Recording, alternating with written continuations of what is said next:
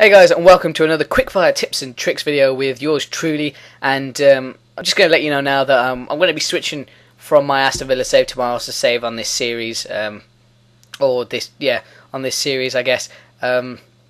So it might be either one. I'm not really going to be fussed on which one, but at the moment I'm going to use Villa because I haven't my Arsenal one. I'm in the second season, and just don't want to give anything away just yet. So, getting on to this episode. This episode is how to train players to play in different positions. Now, first of all, what you do is you want to go to a player, you want to go onto their training on the top, then you want to go new position here, and train them in whatever position. Now, it helps if they're...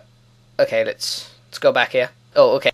There you go. It helps if they've got experience playing in that position. Now, Bonlow, probably not the best person to use because he's adept at playing all three of these. But however, I wanted to train him to play as an attacking centre midfielder, it'd be a bit difficult because he's never played there before. He's got no experience whatsoever of playing there, and it would just be really hard to get him into that role. And the way you would do it is you'd train him.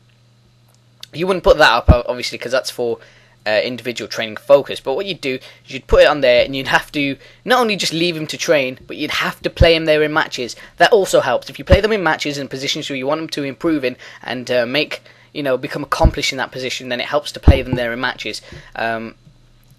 It's players' adaptability as well into positions. It helps the younger they are. So Bonner's 24, so he's got time to develop in that position. People like, for example, Emil Heskey. I'm not going to be able to train him to play as a centre-back or whatever now because he's too... Although it's not... Okay, let's keep it realistic. It's going to be hard for me to train him as a right winger. And the reason is because he's 33 and he's less adept at playing in other positions. And I said centre-back, and ironically, he probably could play centre-back. Fucking hell. So I could probably train him to play centre-back, to be honest. But yeah, it helps the younger they are. So someone like Delfonso, for example, if I started training him to play left midfield, it would be easier to train him just doing the training, rather he's got more time to develop, and he's more susceptible to new ideas. So yeah, that helps the younger they are. And I think that's it, guys. So that's this episode's quickfire tip, and I'll see you guys for the next episode.